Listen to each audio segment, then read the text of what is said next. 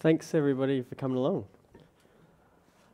The title of this talk is Terminology Aware Analytics with FHIR, and the idea is to just sort of step you through a bit of a sort of data engineering, data prep workflow that takes clinical terminology into account and highlight some of the issues that lie in that area and how that they can be solved with the use of FHIR and FHIR terminology services. So the idea coming out of this talk is that you have a better idea of how to query, or one approach anyway, of how to query and analyze a FHIR data set. I put potentially big there because I think my approach is a little bit different to others in that I'm using sort of Spark and cluster computing to help augment my flow, so we'll talk a bit more about that. And also learning how to leverage the knowledge within the clinical codes by interacting with a FHIR terminology server as part of your analytics workflow. So I've put some resources up in a GitHub repo to sort of go alongside this presentation, and there's a few files in there that contain much more detail that's in the presentation. You can sort of follow along with it and you can run it yourself. So there's some Jupyter notebooks and some example data, so feel free to go along to that repo and clone it down and have a play around.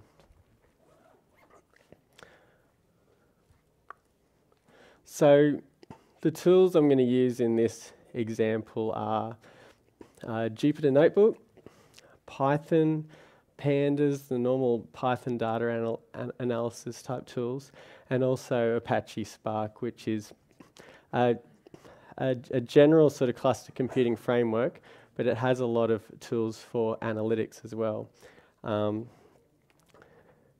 What we start with is so we're also going to use Cynthia.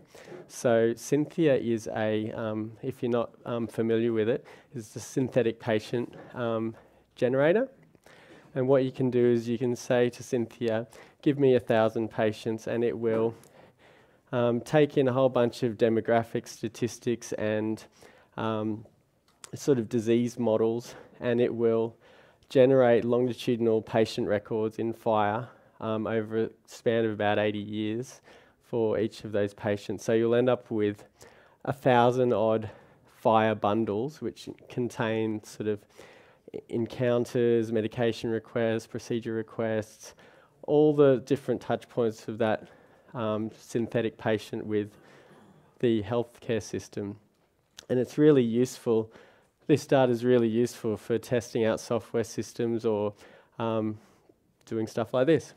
So you can easily generate your own synthetic patient data set by just cloning down the Cynthia repository and running it, and that little seed at the end is just so that you get the same sort of results as I got, and you can have a bit of reproducibility. So that's what you end up with. You end up with a list of a bunch of FHIR bundles, and then once you have those FHIR bundles, you can load that into your analytics tool of choice. Before we do that, get yourself a nice notebook. I like this one. If it's kind of nice to use Docker. It encapsulates your environment quite nicely. Jupyter has a whole bunch of pre-made Docker images with a whole bunch of different stacks of tools in them. I'm using this one called All Spark, which includes a whole bunch of stuff, including Python and R and Apache Spark and the Python and R libraries that interact with Apache Spark. So I'm also using a tool called Bunsen. So Bunsen is a set of is a library that can take FHIR data and encode it in a Spark data set. And once you've brought that into Spark, you can then do analysis on it, either on just your local computer or across a cluster. And you can also encode it into analytics-friendly formats that you can put into a warehouse like Apache Parquet.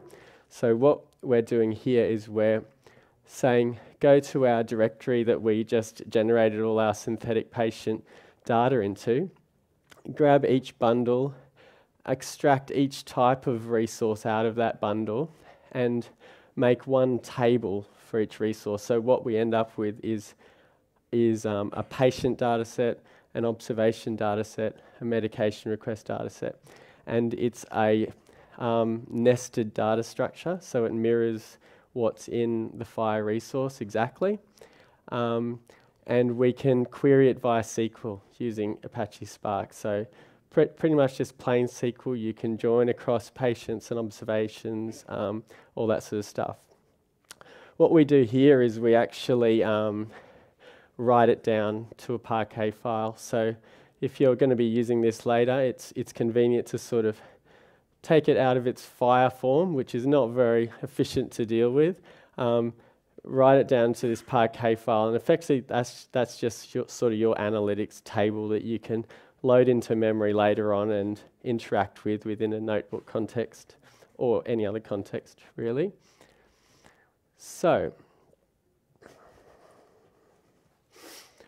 once we've got our FHIR data sort of transformed and prepped and ready to analyze, what we can do is we can load it in to memory effectively. So inside, we're in our notebook now. We can just sort of do spark.read Parquet and read that Parquet file in, and then we have a Spark data set. And then we can do SQL on it. We can do all sorts of relational operations on it, and this can all happen not necessarily locally. So this is what I was talking about when I'm talking about big data. So, you know, you've got your R environment, you've got your Python environment. You can't, locally on your computer or even on your notebook server, you can't really deal with anything that's bigger than memory or bigger than what you can process on that computer. So what you can do is you can prep the data on the cluster, summarize it, reshape it, and then just bring it down to your analysis environment when you're ready to, and when it's in a manageable form, I suppose.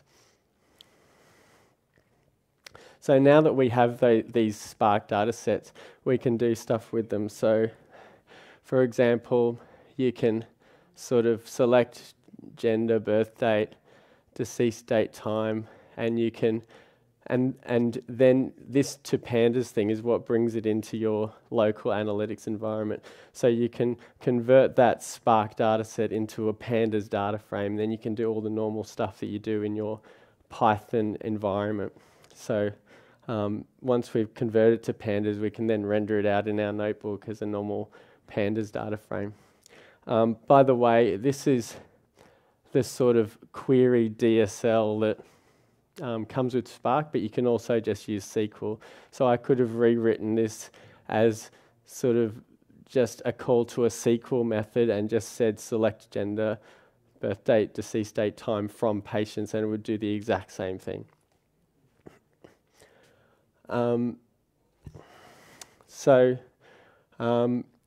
Once we've done that, we can just do normal sort of exploratory data analysis type things, like get a feel for our synthetic patient data set. So yes, we've generated sort of about 1,500 patients. Some of them are alive, some of them are dead. Advance. And you know, it kind of looks like a normal population. So we've got a sort of realistic distribution across our ages and genders and that sort of thing. And this is actually driven by real statistics from like the, it's US based, so it's taken from statistical Census Bureau statistics and CDC and that sort of thing as users input into Cynthia. So now we want to actually do something interesting. So we want to look at the disease profile of this population, for example. So what we can do is ask our data at a certain date, what are the conditions that my patients have.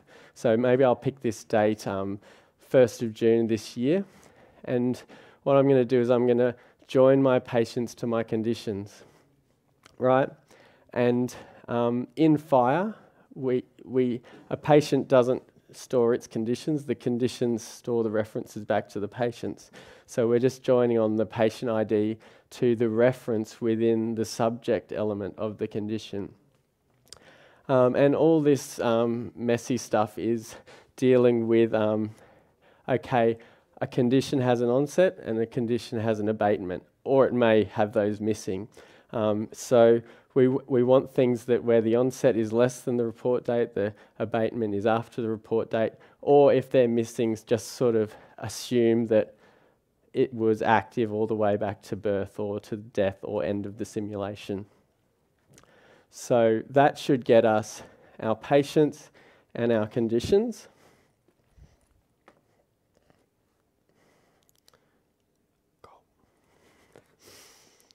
Just press the old-fashioned way. Okay, and so this data is nested. So what we've got now is we've selected our ID and our condition code. Now, as you probably know, a code is the condition code is a codable concept. So it can have multiple codings within it. So it's actually an array within our structure here. So in order to deal with this, we need to flatten it out and sort of bring it out into effectively a column. And the way we do that in Spark is we use this sort of function, explode. There's two variations of it, explode and explode outer. Explode outer just puts a null there if there's an empty array, effectively like a left outer join. And you can see the difference here. Well, maybe you can, maybe you can't. But this is now just directly a structure, single cardinality, whereas before it was actually an array. So that's actually flattened that out for us. And now we can directly access stuff like the code. So now that we can access our codes, we can create a bit of a table like this. And this is our top 10 conditions by number of patients. And keep in mind, these are overlapping. So obviously a patient can have more than one of these. So we've determined that we have 106 distinct SNOMED CT condition codes within our data set. Great, now what do we do with it? So now we can think about how are we going to sort of make sense of this data? How are we going to group these conditions up? Because especially in SNOMED, we can have very fine-grained codes. And usually when we want to bring those up to a higher level of generalize them into grouping categories of some sort. So value sets are your friend. We can define sets of codes using the FHIR value set resource that allows to categorize our data, that allows to group it and filter it so we can do aggregate analytics. So value sets can be defined as just a simple enumeration of codes. Pick your codes one by one and put them in your value set. Or the smarter way to do it is to actually describe rules or criteria that match certain codes with certain attributes and include them or exclude them. And this is much easier to maintain because you're insulated from changes to the actual codes themselves. You only have to sort of maintain a small set of rules rather than a huge list of codes. So SNOMED CT specifically has even more tools to help you here. SNOMED itself has a rich expression language called expression constraint language, which allows you to do all sorts of funky things to describe sets of codes within SNOMED. And this is completely been surfaced through the FHIR Terminology Services API, and you can use it within your value set definitions, which is really cool. There's also tools to help you do this. So there's a tool called Shrimp, which allows you to explore the SNOMED ontology and sort of see, okay, well, I've got this really fine-grained code. Well, what codes are up the hierarchy from that which may be suitable for grouping possibly? What codes come under those? Lets you explore the ontology, and it also lets you author these expression constraint language expressions that you can then put into your value set definitions. And once you've got that value set definition, you can then execute that and get the full set of codes for your analytics. So this is shrimp. So here we've got hyperglycemic disorder code. So this might be a code that we found in our data. Okay, so we can see there's things both more specific and more general than this code. If we click on its parent, disorder of glucose regulation, we can see that we've taken it up a level. So now we've got hypoglycemic disorder under it, but we've got a bunch of other things as well. And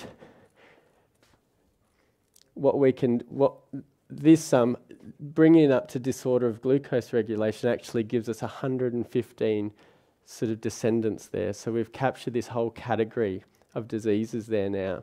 So this is the ECL builder. So this is actually a tool that's part of Shrimp that we can sort of graphically add rules and constraints to sort of build up an ECL expression, which is this thing here. And once we've got this thing here, we can put that into our FHIR value set as our definition of the codes that we want to be in that value set. So this is what our value set might look like. It might be simply include SNOMED CT with the filter concept is this code. And what that means is that descendants or self, this code and all its descendants are included in this value set. And that's our disorder of glucose regulation code. So this would, upon expanding this value set, we'd get 115 SNOMED codes. An alternate way of expressing this is to use the constraint property. So like everything, there's more than one way to do things. And constraint lets you actually put in a full ECL expression. So the previous one lets you just do descendants and self. This one lets you put arbitrary ECL expressions, so you can use the full power of ECL. And in Shrimp, there's this little link up the top there, which is ECL Help, which is a really useful resource, and it will show you all the things you can do with ECL. So there's a whole bunch of different operators, and you can get into relationships as well. So you might say, you might want to get sort of clinical findings with a body site of your right arm or something, and you can go into the relationships of the codes and actually filter things that way. So there's a lot of power in this to do really complex definitions of exactly which codes you want to be in your value set. So once we've got our value set, now we want to bring this into Spark so that we can join it across to our clinical data and use it to group our clinical data. So this code is just doing a HTTP post request to the FHIR Terminology Services API, the expand operation of the value set resource, and just passing in our value set that we created as the body.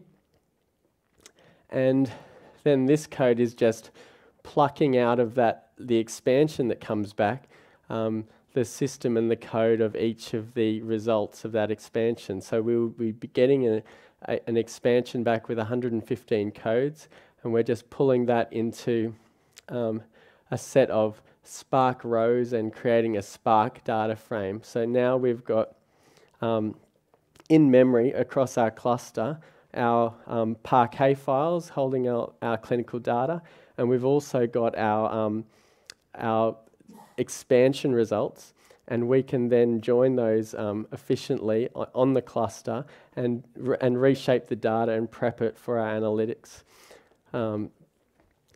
So this is really not working. So the next step is, now we've got our expansion, we can do stuff like join my patients and my conditions across to my value set where the system and the code match. So the system and the code in my condition.code match the system and the code in the value set expansion. And then we can just sort of say, well, is it there? Boolean in value set, and we can come up with a data frame that's each patient and whether that each patient and their condition and whether that condition's in our value set or not. Feel free to ask questions as we go through, by the way. So we've got this disorder of glucose regulation value set here. Now we're looking at our list of codes and we're wondering, okay, well that should probably include pre-diabetes, I would have thought. But we've done our query and turns out it doesn't actually capture this. Well, that's weird. Why is that happening? And now we're going to get into some of the quirks of what you might come across doing analytics on real data. So we look up pre-diabetes in shrimp, and oh, hang on, this is yellow, which is bad, and it turns out that this code is actually inactive. So at the time that somebody, and this is real actually, this is an inactive code in a Cynthia module, so it happens in synthetic data as well. But at the time someone wrote this Cynthia module, that code was active, but SNOMED gets released quite regularly, and codes are retired, they're replaced by other codes. So since then, that code has been retired and it's actually been replaced with another code. So in Shrimp, you get this little link and you can click on that. And you can get to the code that it has been replaced by. And it's been replaced by impaired glucose tolerance, which luckily, probably not a coincidence because I sort of orchestrated this, it is a descendant of disorder of glucose regulation. So all we need to do is somehow figure out all these historical codes which have been replaced by stuff in our set. And we need to add that to our set basically because we want to be tolerant of historically captured data. So as I was saying, you know, often this happens, but luckily SNOMED CT itself includes the trail. So anything that's been retired has a relationship internally within SNOMED to codes that they were replaced by. And it also sort of has reason codes against those relationships. So you can actually get quite a clear picture of what's happened there. And all this stuff can be queried through the FHIR API. So this is a page within the FHIR spec, which is the SNOMED page. FHIR/SNOMEDCT.html. It's actually not that easy to find, just clicking through links in the spec. Right at the bottom of this page, there's a section called Implicit Concept Maps, and this talks about association reference sets within SNOMED, and there's 4 of them. And these are the different types of historical associations that there can be between codes in SNOMED. And you can use these implicit concept maps to translate from one code to another. One code that has this relationship to another code. So you can use the concept map translate operation and you can pass the URL which mentions this code, and you can actually have the server give you, traverse those relationships for you. So So this is what we're going to pass to our concept map translate operation. We're going to say the URL is this URL, which is a special URL which is in the SNOMED part of the FHIR spec, and we're putting in the replaced by code. So we want to see replaced by relationships. This is the code for our disorder of glucose regulation. It's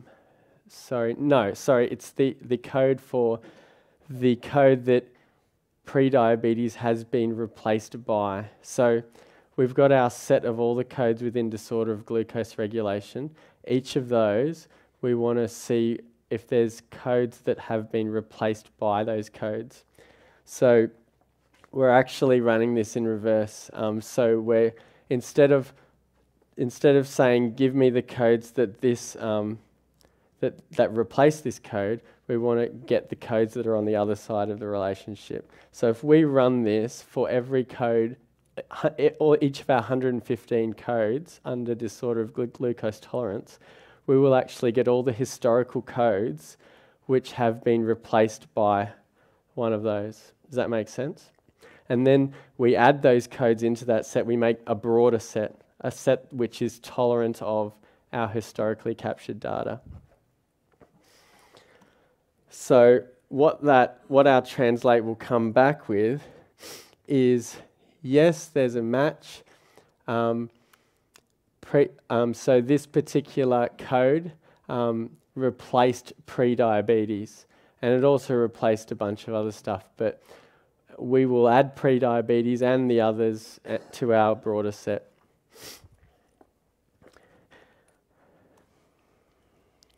So now we go back to our value set, which used to be just this concept is a disorder of glucose regulation, and we'll add another include block here, which is just actually adding enumerated codes that we have discovered through our translation process.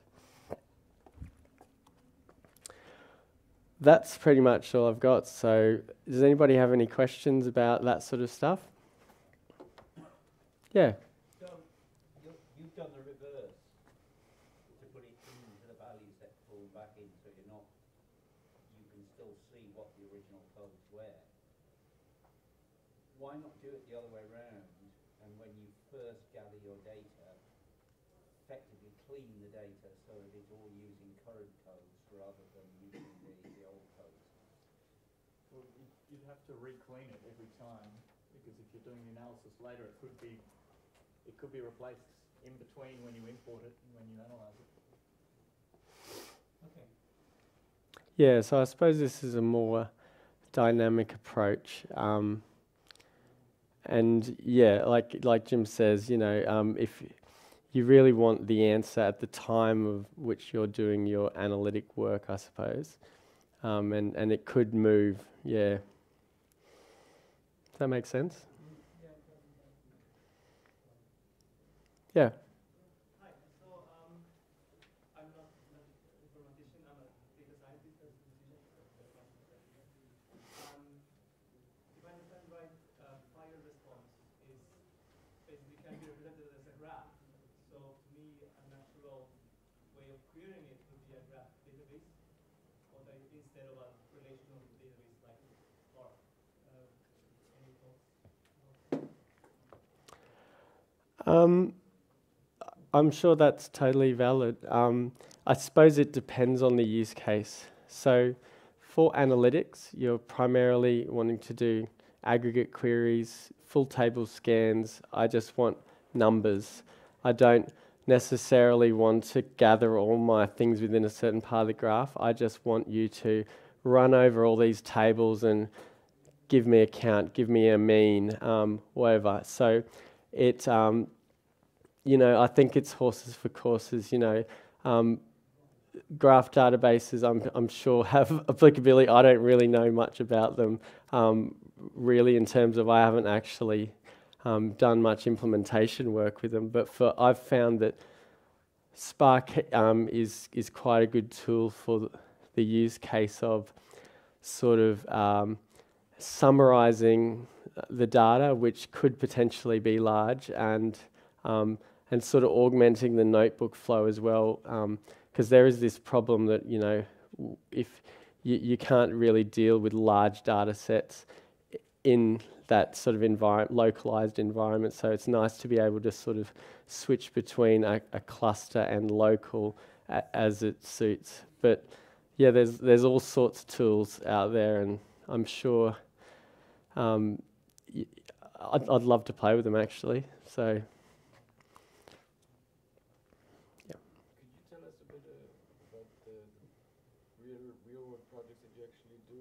Because you showed the example of pre-diabetes, but like you and your day-to-day work, like what kind of projects you work on? So I just realised I'm supposed to be repeating the question. So the question was, what are some examples of some real-world projects that we work on?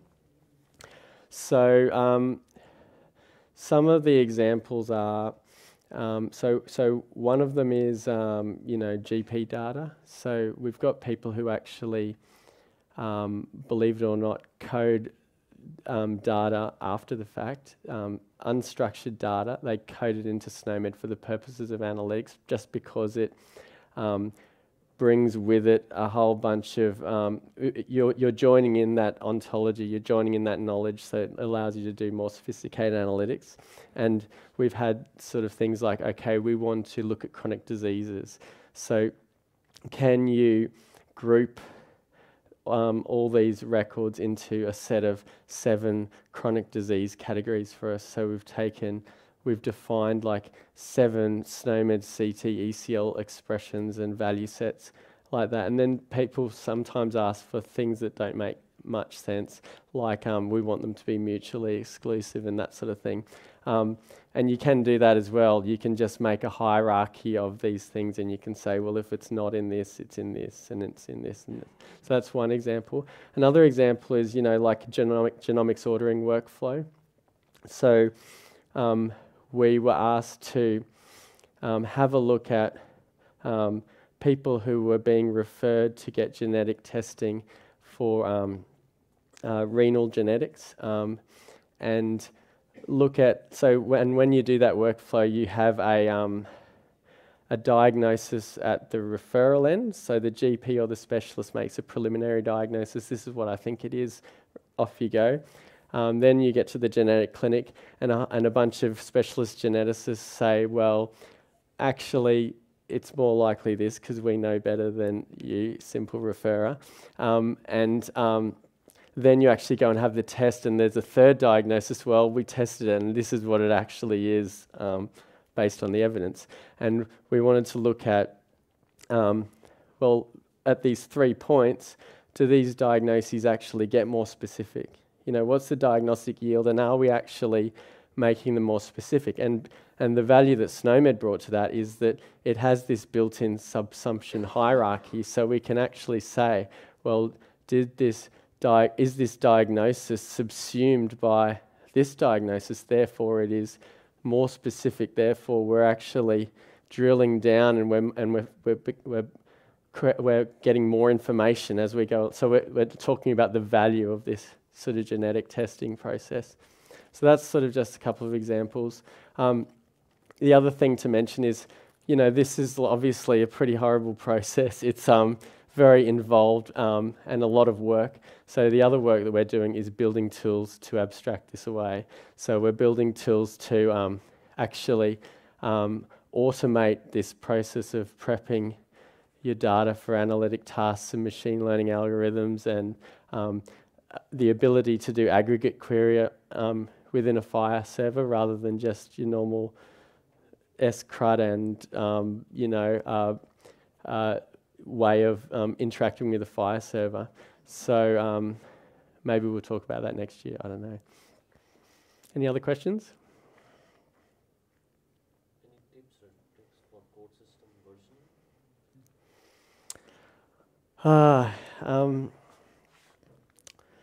So the question is, any tips or tricks for CodeSystem versioning?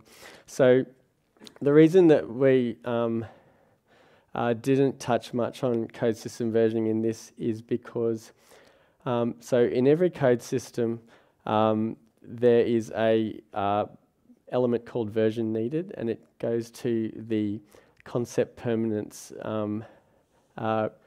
within that code system. So SNOMED CT, for example, has guarantees about concept permanence.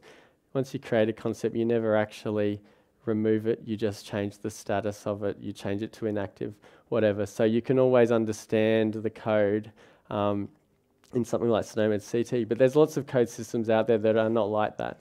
You know, version 1 might be A, B, C, D, version 2 might be E, F, G, H, and there's actually no sort of.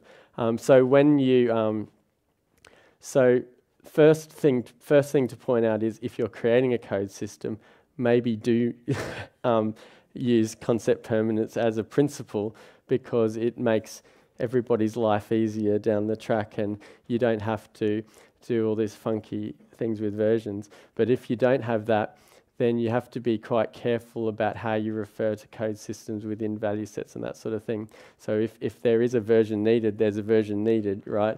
And then if you change the version, you've got to be aware of the downstream effects of that, because you're suddenly introducing, you know, potentially breaking changes to people who are consuming that terminology. So, yeah, I'm not sure if that really helps, but that's pretty much all I've got. Any other questions? No worries. Well, thanks very much for coming along, and feel free to come up and ask any questions later on.